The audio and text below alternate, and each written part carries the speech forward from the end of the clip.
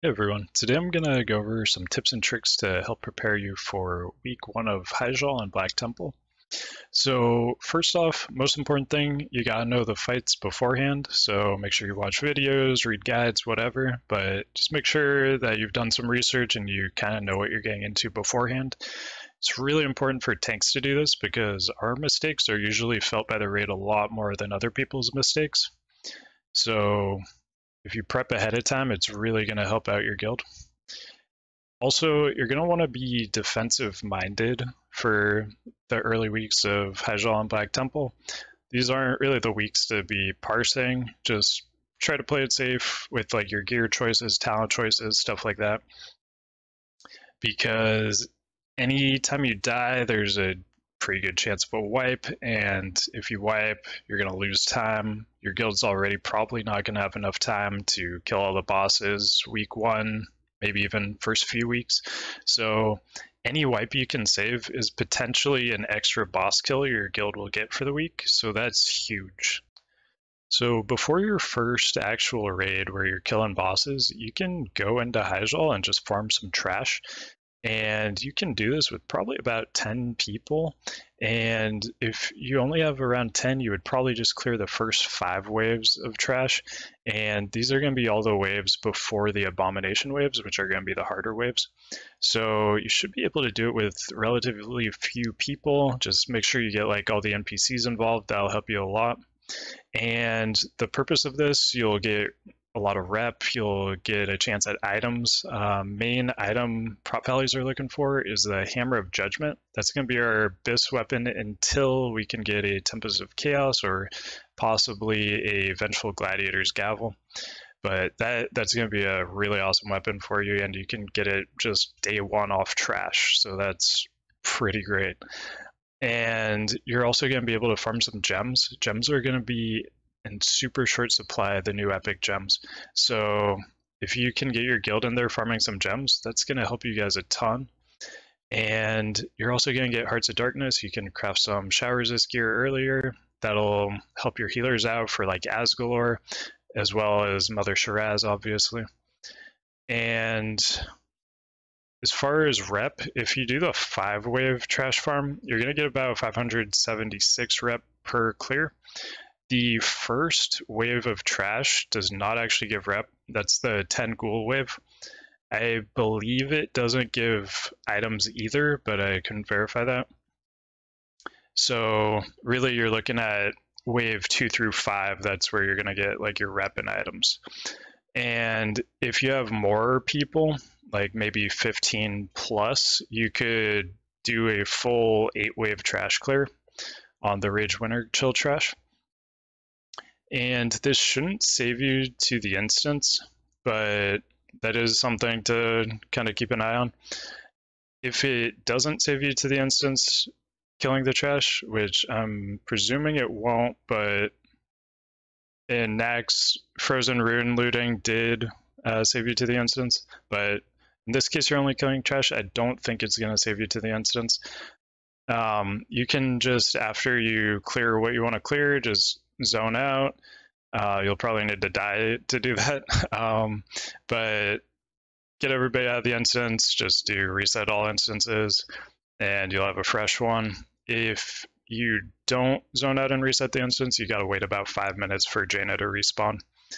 And it'll probably take a minute or two for trash to actually kill her. So it might be like 7 minutes total to do a reset if you don't actually zone out to reset.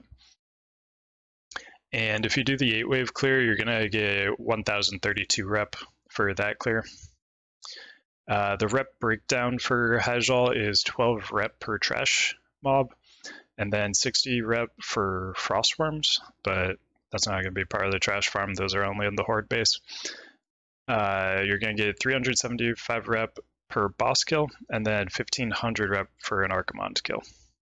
And as far as I know, the rep from trash goes all the way to exalted, but I wasn't able to actually verify that. In BT, you can also do another trash farm, but this one requires you to kill 3 bosses first. You could possibly do some of the early trash. I don't really have much experience with that, but back in the day, what my guild did, we brought in like 8 to 10 people and we would farm the Terran Gorfian trash. It's extremely easy trash. Main thing is you have to have cleared through like Shade of a Comma just to despawn all the other trash first. And this trash is super, super easy. It's all like CCable and you can do it with a very small group. And this is going to allow you to farm your Illidari Rune Shield, which is a really awesome shield that'll hold you over until you can get like Bulwark of Azeroth or possibly Vengeful Gladiator's Barrier or the Archimon Shield, the Aegis. Antonidas' Aegis of Wrap concentration. And so that's a really great shield, and it'll just drop off trash. You can get it week 1 real easy. And you'll also be able to farm rep for Ashtung Deathsworn to work on your Ashtung Talisman of Zeal. You're also going to be able to farm more gems, more Hearts of Darkness. Those are both things that are going to be in short supply. Really good to get a nice surplus of those early. And this trash also drops Ring of Ancient Knowledge, which is, as far as I know, I don't know a whole lot about casters, but from what I've heard, this is a really awesome ring for them, so you should be able to convince people really easily to come help you farm this stuff. And that ring is also not unique, so casters can actually get 2 of them. So I think you'll have a pretty easy time getting your guildies to come do this farm, but it does require you to kill the first 3 bosses in Black Temple. You're going to get about 939 rep per run from this. And since you are going to have already killed bosses, you aren't going to be able to just zone out and reset the instance like Ajal, like I'm presuming, in Ajal at least. But from what I recall, the trash respawn time is not too long. So I don't know the exact timer. I'll have more info on that for you this weekend, probably after I've gotten in there myself. But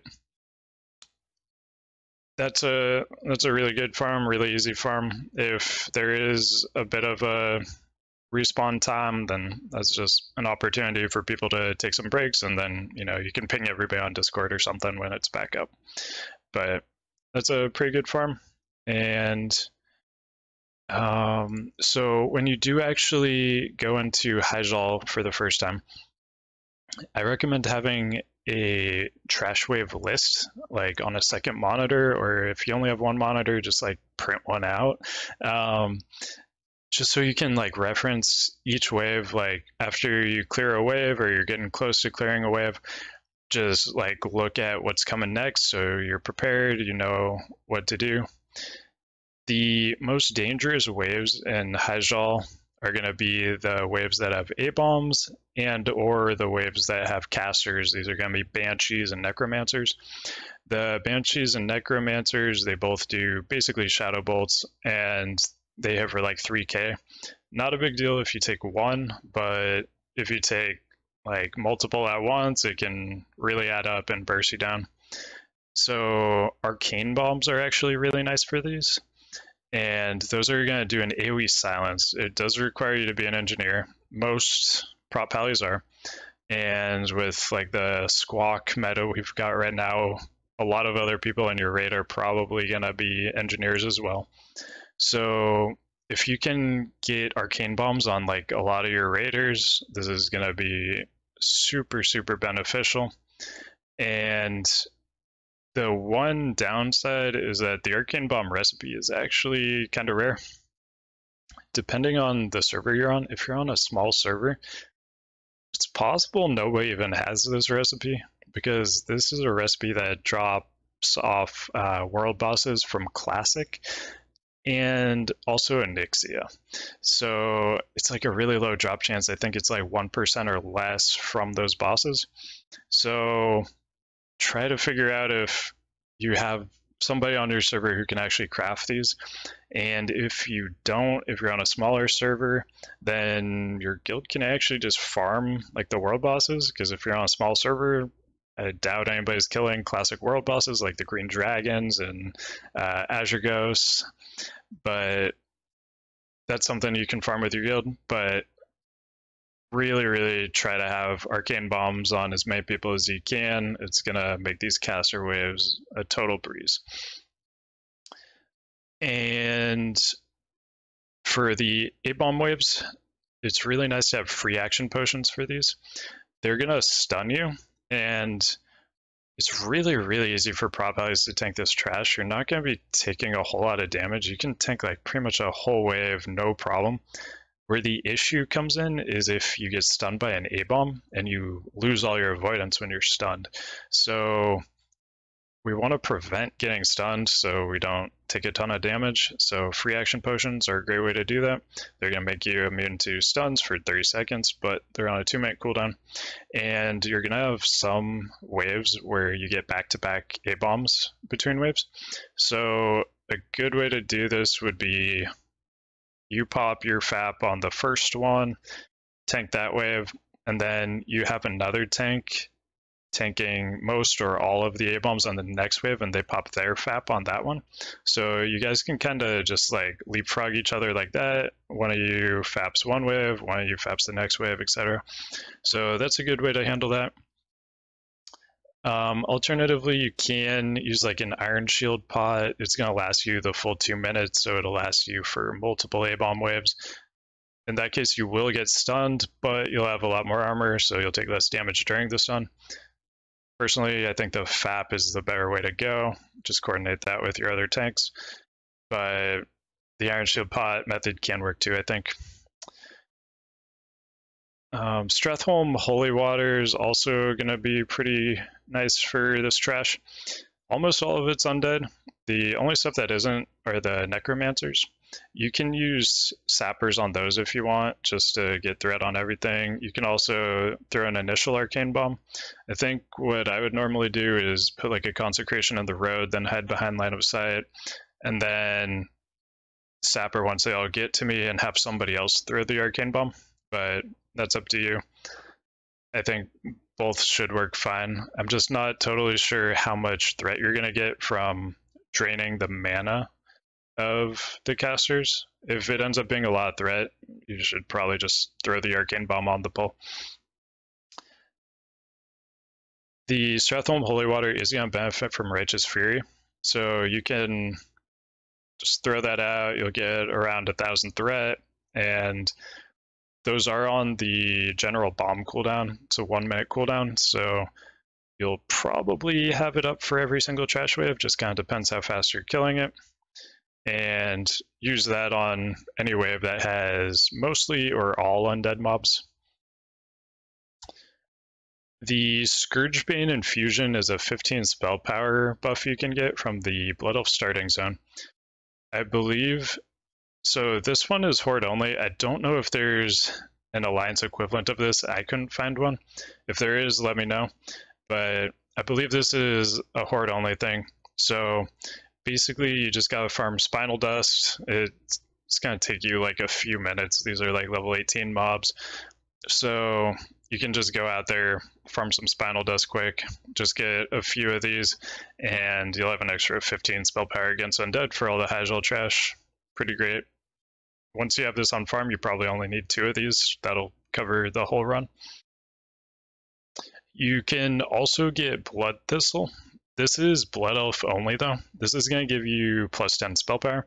So combined with Scourgebane Infusion, you're going to get 25 total spell power. This one isn't specific to undead though.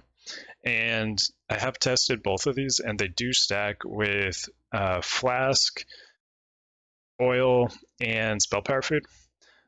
It's possible they don't stack with like Wrath of Air Totem or something. I haven't tested that, but as far as I know, these will stack with everything.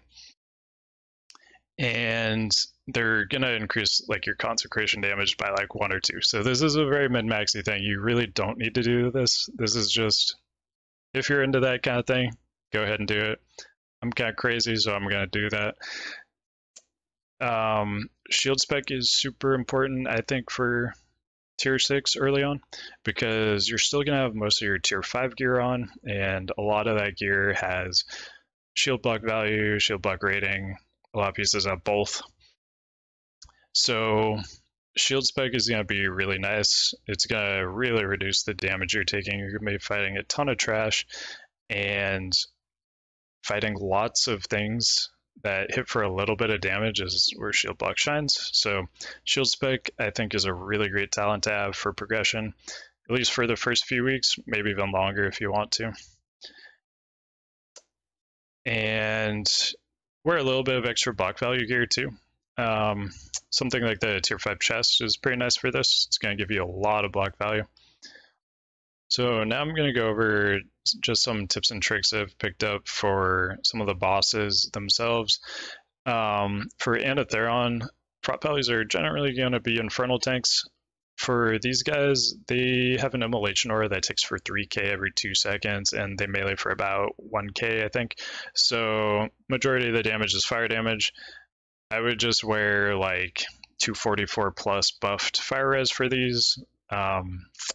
I don't recommend actually killing these infernals, just tank them off to the side, let your guild burn down Anatheron. So your threat's not really going to matter on these because nobody's going to actually be attacking them. So you can just go really defensive for these just to minimize the damage you're taking while you just hang on to all these infernals. You'll most likely only get 2 or 3 of them, so it shouldn't be too bad. The main thing is having like 244 plus fire res. 244, if you don't know, that's the cutoff where you no longer take unresisted hits from magic damage. So that's an important benchmark to hit. And for Khazrgal, one thing you can do to reduce his damage is have another tank in front of him. His cleave actually splits the damage instead of doing the same damage to everybody. So you can reduce the damage by having somebody else in front. When I tanked him on PTR, from what I remember, nobody else was in front. I think I just full on tanked it and it was fine. Prot Paladins are generally going to be main tanking this boss just because of the mana drain mechanic. If we're taking damage, then we're going to get healed, which is going to give us mana back from spiritual attunement. So it makes us way less likely to actually run out of mana and blow up. So Prot Paladins are a great tank for that fight. Alright, so now let's talk about some tips and tricks for Black Temple bosses. Full disclosure, I wasn't actually able to test out Black Temple on the PTR. Blizzard turned off the raid before I was actually able to get on there and test it. So these are all things I've picked up from watching streams or paying attention to various discussions about like tier 6 strats. So first off, Supremus, his hitbox is pretty deceptive, it sounds like, for his Hateful Strike. So make sure you're up really, really close to him. Otherwise, melee can potentially take a Hateful Strike when you think you're in range of it, but you might not actually be. So make sure you're really, really close to him for that. Shade of Akama, you can actually bring some of the trash packs into the fight, and that's going to help you a lot because there's basically a circle of channelers and you need to kill them before you can kill the boss. So if you bring in trash packs into the center of all those channelers, your warlocks are going to be able to Seed of Corruption off of those, and they're going to be able to AoE down all those channelers super, super quick. So that's a really nice little strat you can use. To be fair though, this boss is extremely easy. I think even back in the day we like 1 or 2 shot this boss, like back in 2007, so not really necessary, but it's a nice little optimization you can do. Terran Gorefiend, you may be tanking this as a Prot Pally. If you are, he hits really, really hard, so wear an effective HP set. Just be super, super tanky for this. Lots of stamina, lots of armor, and that's going to help you out a lot. For Gurtog Bloodboil, he's going to Fel Rage somebody. Basically, he'll fixate on them. He'll start attacking them. They get like a buff, but if this is a caster or a healer, you can just bop them, and Gurtog will actually just keep attacking them even though they're invulnerable. So that's gonna pretty much negate that phase. So if it's a caster or healer, just throw a bop on them, easy peasy. If it's like a rogue or something, I would just let them tank it. For Gurtog also, he has an acidic wound debuff. Basically, every time he melees, he's going to put this debuff on you, and it stacks. It's going to do damage over time, and it's going to reduce your armor. Prot Paladins can actually just bubble this off once the stacks get high. So you can tank it for a while, bubble off your stacks. Make sure you have a macro that bubbles and cancel auras your divine shield, so that you don't accidentally like kill somebody doing that. But that's gonna allow you to tank him way longer. I've actually heard of people just solo tanking this boss, which is pretty cool. So that's something to definitely try to do. For Mother Shiraz, she's not supposed to be able to parry haste, but the latest thing I saw from the PCR was that she was still able to parry haste. So that's something to pay attention to. The live version we get may not be able to parry haste, but I would bet on it being able to parry haste if that is the last version we saw in the PTR. So if she is able to parry haste, you're gonna increase the damage that the main tank is taking if you're auto attacking her. So you're probably just gonna want to literally just sit there, not auto attack, just use Holy Shield. And if you can time her Saber Lash, you can like throw out some spot heals during that window between Saber Lashes. But if she's parry hasting, I would just not even auto attack, just literally sit there. Pretty boring gameplay, but hopefully they fix that. For Illidan, he's going to hit really, really hard. In my tier 6 BIS video, I gave an example set. The example set I gave was really, really bad. I didn't have a good enough understanding of his damage at the time. You're going to want to go extremely tanky for this fight. And if you're main tanking, you need 101.8% combined dodge, parry, and block. Miss is not part of that equation because his ability sheer, it cannot miss. So you need 101.8% from just parry, dodge, and block, no miss. So your set for this is going to be very specific. It's going to have to be more avoidance than your typical uncrushable set. And you're definitely going to want to favor pieces that have dodge and parry over block pieces because he hits extremely hard, so blocks aren't really going to do a whole lot for you. But a dodge and a parry, that's going to be 0 damage, so you want to have as many of those as possible to reduce the chance of getting gibbed by him. And for his final phase, he's also going to enrage, and he's going to hit insanely hard. He already hits crazy hard to begin with, but it's going to be ridiculous once he goes in rage. So for this, some things you can do, you can use like Moroz's Lucky Pocket Watch. That's going to give you extra dodge, reduce the chance of getting killed. You can pop like a Nightmare Seed. That's going to increase your max HP, less chance of getting gibbed. The Battle Master Trinket, you could use that as well. That'll give you another HP boost, just like Nightmare Seed. And hopefully you'll be able to kill him in just 1 enrage, could be 2. Another thing you can do, you can have your Holy Pally lay on hands you. After they lay on hands, they're going to lose all their mana though, so they need to be prepared for this. They would want to lay on hands into like Mana Pot, into Divine Illumination, so they can still heal. Possibly also have them with the Shadow Priest to regen their mana. But Holy Pallys can get improved lay on hands, which is going to increase your armor. So if you have that increased armor for the final phase, it'll make Enrage a lot more survivable.